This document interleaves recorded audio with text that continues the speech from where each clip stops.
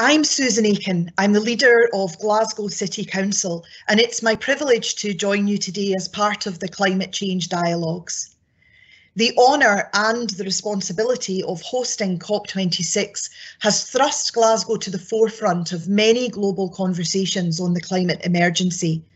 5 years after the Paris Agreement ratified the role of cities and regions in multilateral climate action, we now recognise and accept that cities are where the race to net zero will be won. Our international family of peer cities is committed to finding common cause, to share our challenges and experiences as we reinforce our commitment to a safer and fairer future. The voices of cities must and will be heard in Glasgow in 2021.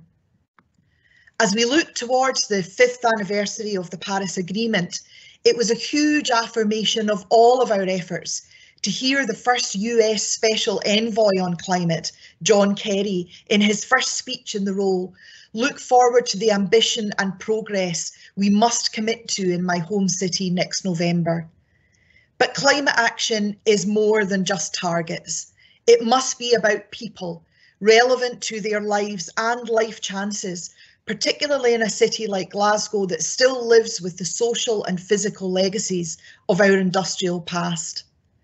Glasgow is fully committed to the roadmap set out by the local governments and municipal authorities constituency for a multi-level action COP26 in 2021.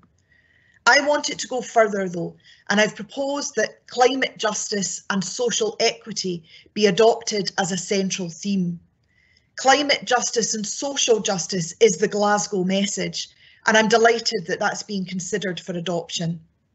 Thank you for giving me the opportunity to speak today, and I hope that I can welcome many of you to Glasgow next year to help reset our planetary future on a safer and a fairer course.